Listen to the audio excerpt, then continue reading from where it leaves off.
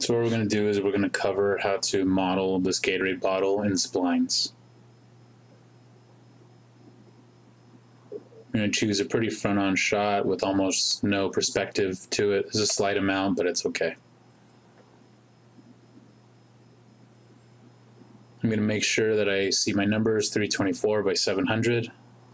I'm going to make a plane that has those same numbers put into it so that it matches my image. I'm going to hit M on the keyboard. Brings up my material editor, or I hit this button. Come to the diffuse, choose bitmap, find my image that I want.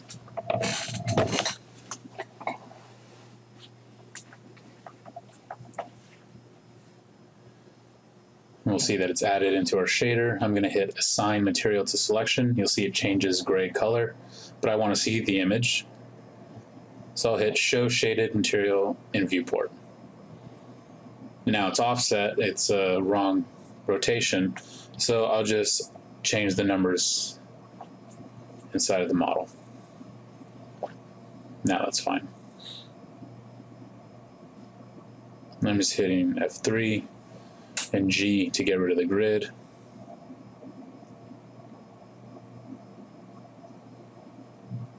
And I want to model from usually the front image, so I'm just going to rotate this to match what I want.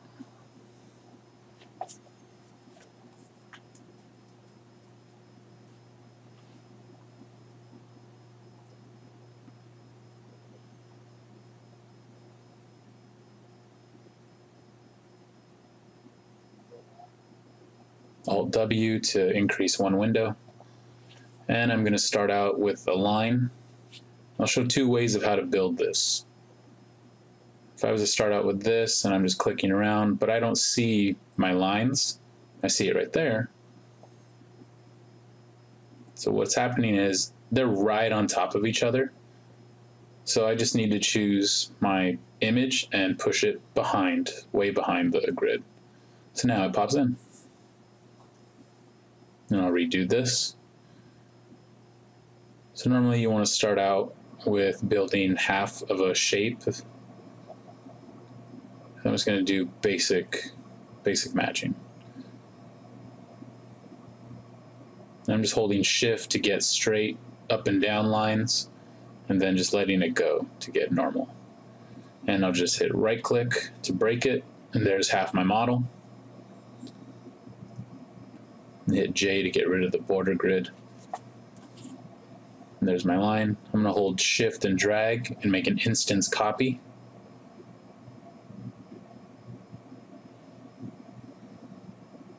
So that whatever I do to one side happens to the other. Hit J to get rid of that grid.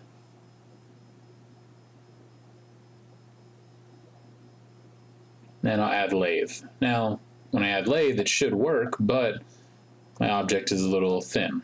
So what's happening is it's going off of the pivot, so that this little axis. So I can either change it two ways. So you'll see the model, it's in the center. I want that line running straight down this line here.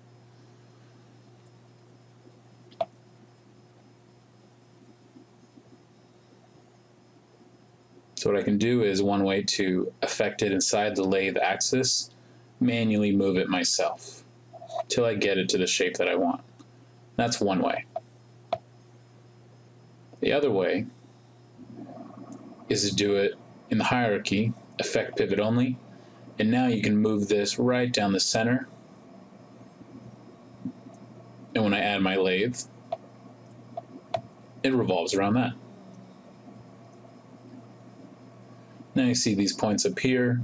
Usually if they're close enough, you just got to hit weld core.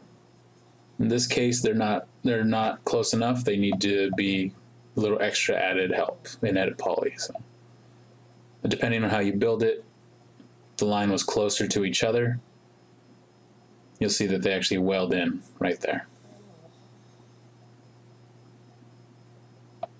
If not, then you'll just do it inside of an edit poly, border,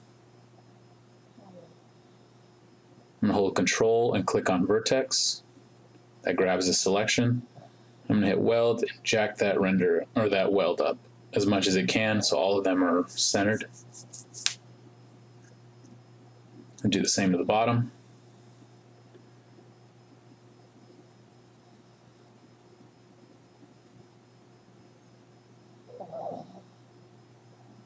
And that's one way.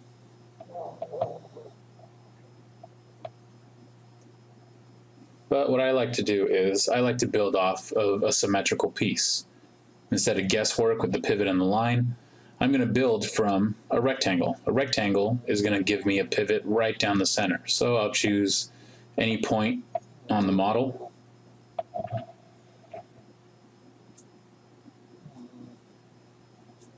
Convert to editable spline.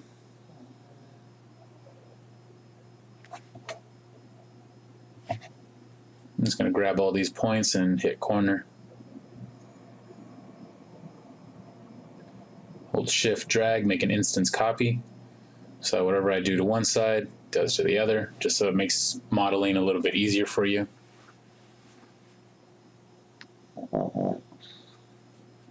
And I'm going to grab everything and divide it, and that gives me split right down the center. Now the line is perfectly there. I don't have to worry about any guesswork.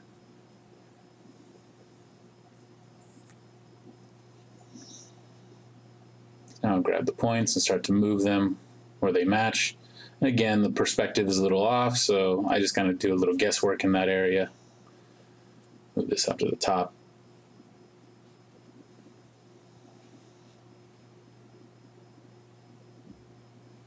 Now I need to add some lines down the center of this so I can move around, so I'm just going to divide a few more times. Right click, select them all, right click and choose corner.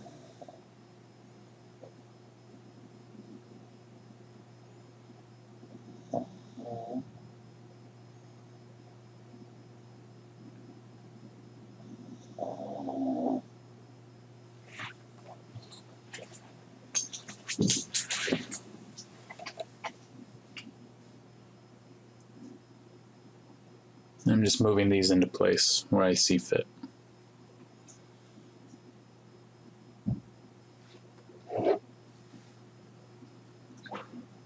Grab those and push them back a bit, just so I can start to see that little indent. And I get a better idea of where my points are showing up. So I'll move those up a bit.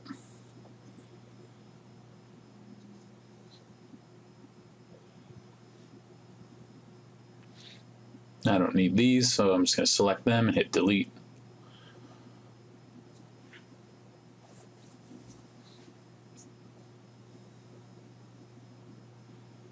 Now I can start to move these points.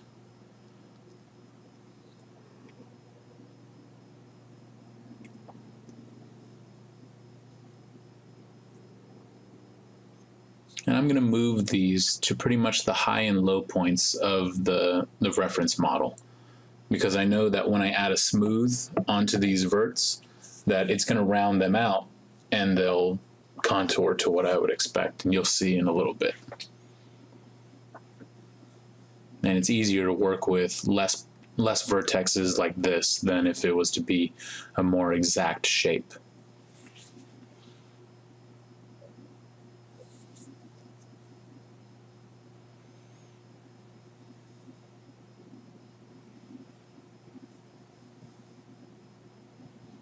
And I'm not going to model the cap. I'm just going to bring that down because the cap is just a basic, easy shape compared to what we're doing with this right now.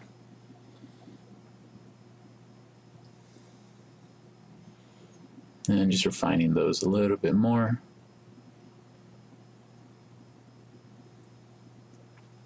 And if I hit refine, I can actually click and choose wherever I want to add these vertexes.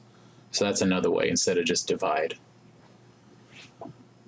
And what these are going to be the little tracks for when the screw happens.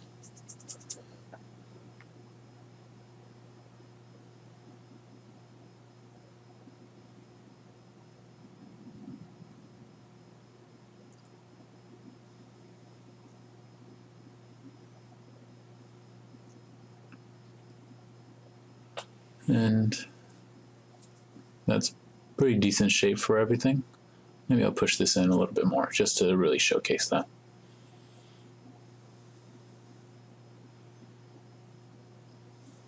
So now I'll grab all these verts, minus a few, right click and choose smooth. And you'll see it rounds everything out. Some a little bit more than others, so obviously I want these ones to just be sharp edge. So select them, right click corner. Same with these, select them, right click corner. And the bottom two, I don't really need that. I'll manually do that corner. And then I can start to move these around to get the shape that I want. You'll never be 100%. You'll always be about 80 to 90%. That's pretty decent, at least. This, I want that to be to a corner. Move that down.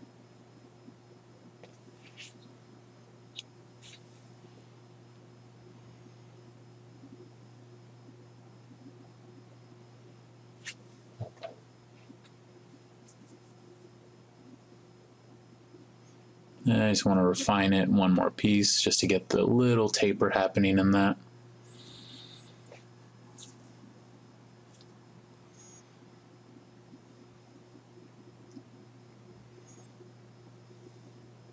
And for this one, I'm going to manually do it. I'm going to use fillet or fillet, whatever you want to call it. I just hold down the arrows and I do whatever I want. And I'll choose to about a distance that I'm okay with. Now most of the time these aren't flat. I need to add a little bit of a bow into them, so I'll just click a few times and raise that up. So there's that little indent underneath the bottle. And there we go. And there's our profile shape. But I know that this needs to have a hole on the top, so really I don't need so I can just select that and delete. Now if I do lathe, that looks way better than the last one, right?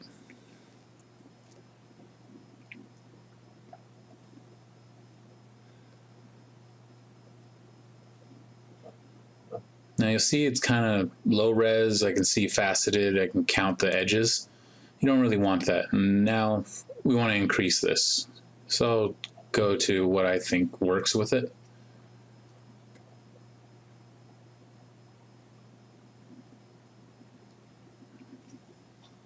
Now when I model, I always model with a cross, one running down right down the horizontal and run down the center of the vertical.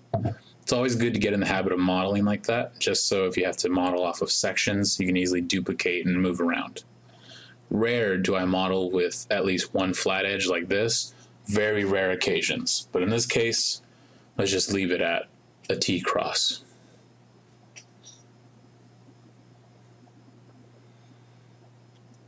That's not that bad. Because you got to imagine in the scene, it'll be about this distance, if anything. Rare are you this close unless you're doing an actual Gatorade commercial. Most of the time, it's this at the most distance, if anything, maybe really this big in your render. So now I can look at this, and there's a good amount of edges down this, but maybe I want to change that up. I want to lower them. So what I'm going to do is I'm going to go down, edit poly, or edit spline, turn this. If I go under interpolation, I jack this number all the way down, you'll see what happens. It makes it way more low res. So the higher I go, the more edges it adds to it. Maybe 3 is a pretty decent number. Let's see how far I go. So 5 and 6 are overkill. So I'm going to go with 3 on this one.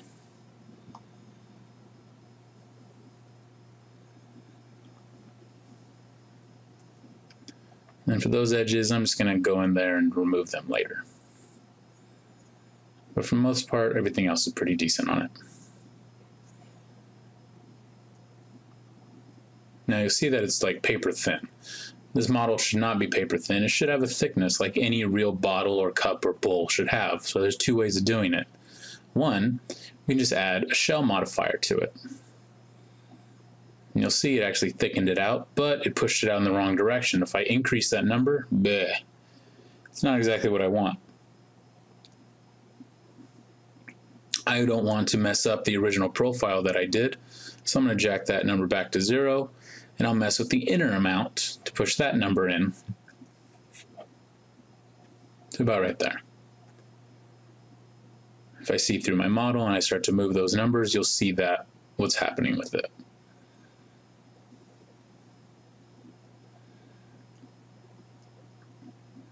Now all these extra edges in here, I don't really need them, so if I add an edit poly, I can grab edge, grab all of these, and I'm just going to remove them.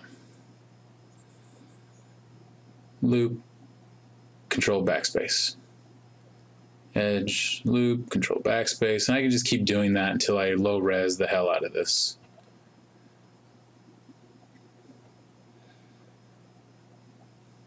And I would just keep going more and more and more. But that's kind of tedious. I'd rather just do it from the start. So in editable spline, what I can do is I can actually create an outline or shell inside of it. So if I select all the edges or segments and I look for outline, you'll see right there, if I click and drag it, it creates the equivalent of a shell, inside or out. Clearly I want inside, so about right here is probably good. And again, I don't want that little edge inside there because that'll really mess me up, so I'll just delete that. Now look around this, anywhere I can clean this up, and I can just get rid of those verts manually right now. Just select them and delete them. Change these to corner, and I'll move this top one flat. It's about right there.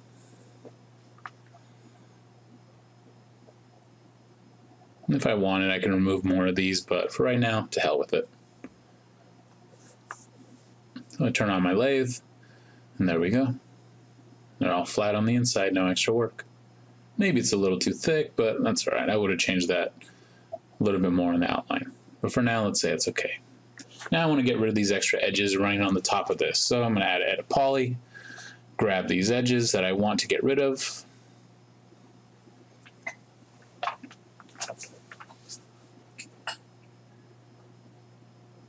Hit loop and control backspace. Gets rid of edges and vertexes. So now I'm fine with that. Now, these things should most likely run at an angle. They should never run straight across. So you could automatically think, oh, I'll just rotate them.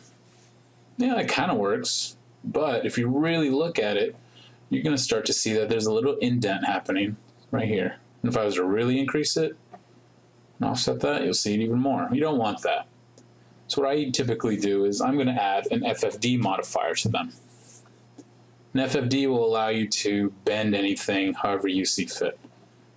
Now there's a few options, 2x2, 3x3, 4x4, or a box. I want 2x2 because I just want one side moving up and the other down. If I wanted to, I can add a 3x3, which I'll actually add right now just to show you what it'll do. 3x3 will give you more of a curve happening. So I select one edge, you'll see it starts to bow. If I grab the center and move it down, you really start to see it's gonna smooth those transitions out. But I don't want that. Maybe you do, I don't. I want these to just run sharp right across. So 2x2, open that up, control points, and move those up, and move those down. And there you go.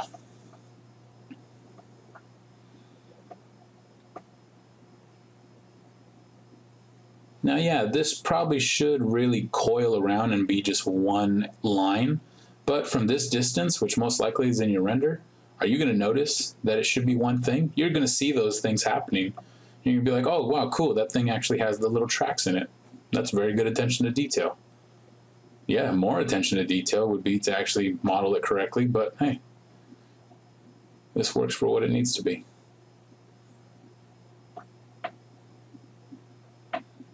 Now maybe that edge is a little too sharp, so I'll add an edit poly on top. We rarely ever want to go down the stack.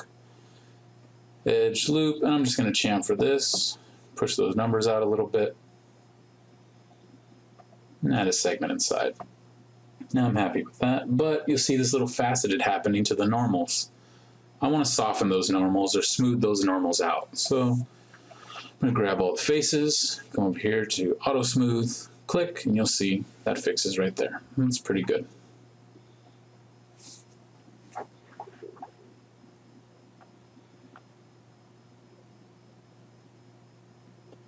So now, I actually want to add this label onto it, or at least a label. So what I want to do is I'm going to grab the model, choose these edges that I want.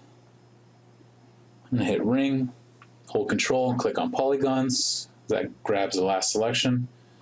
And I'll hit R and scale out, holding shift just a little bit. Right there, see that happen? And I'll choose clone to object to make it two different models. And I'll select the faces that I want, and you'll see that's two different pieces.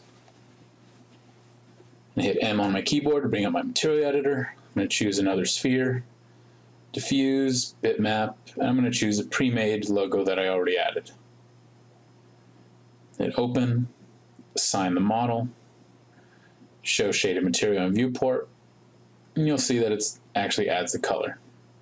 Now I don't see my logo with the little G and the lightning bolt, but all I gotta do is I actually need some unwraps to this, because this thing is not unwrapped. So if I add unwrap UVW, there we go. Now if I edit this, so my eyes don't bleed, I'm gonna turn off this little horrible checker pattern. It's right there. And just to see what's happening, I'm gonna turn checker, checker. I see my model has nicely squared checkers. You always want that. But I'm going to grab this and I'm going to cylindrical map it. I'm going to choose X, Y, or Z, whichever one's the best. Z is the best one. Uncheck cylindrical map. You'll see that these little corners, I want to start to scale this. So I'm going to go into freeform mode right here. And you'll see these little corners, my locator changes. I want the corners on the tops and bottoms. So I'm going to hold shift and move straight out until I start to get these more squared. Right now that's pretty squared, but I'm a little picky, so I'm going to go a little bit more. But right there's pretty good. Now if I choose my Gatorade logo, you'll see right there. You'll see that it's actually tiling around. Because really that image just duplicates all over the place. Anything that's from this square, if I turn this on, you'll see that it's tiling around the scene. So now it's just a matter of scaling it down to the appropriate amount that I would want.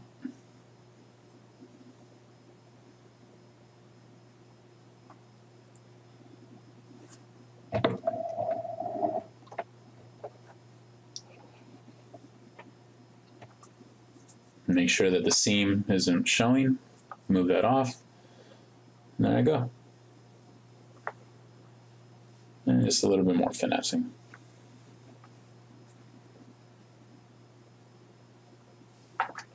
There's my Gatorade bottle. If I want to fake that it's see-through, I'll just hit Alt-X so I can go see-through mode.